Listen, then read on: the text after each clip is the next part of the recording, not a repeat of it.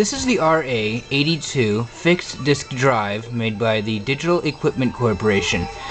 This unit was very recently taken out of service and has been sitting for about a week, maybe two. From what I know, it used to be working. Unfortunately now it doesn't actually work. Let me just quickly crack it open for you.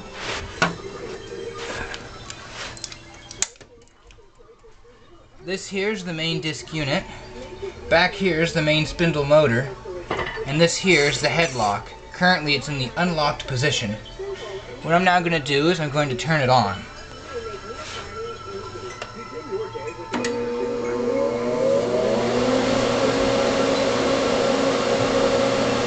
Okay, so now it's on. What I'm going to do is I've got it wired up so it's going to turn itself on. So I'm going to push the start button.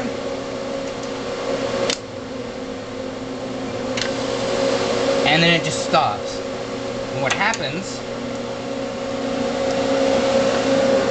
is that the fault light turns on. So I'm just going to reset it, and that puts it out. And if I try again,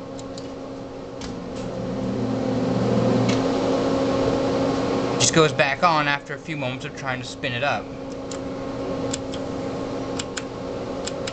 There we go.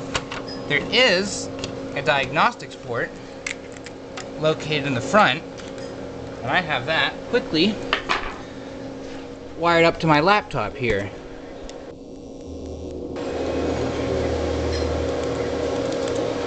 Which is not wanting to talk to it at the moment. Let me just reset the call. There we go. And well, yeah, if I push the start stop again, it knows it's been pushed, starts spinning up, stops, fault light goes on, it just drops back to another prompt. And then I just pushed it again, so I just turned it off. But yeah, I'm totally stumped at what's going on.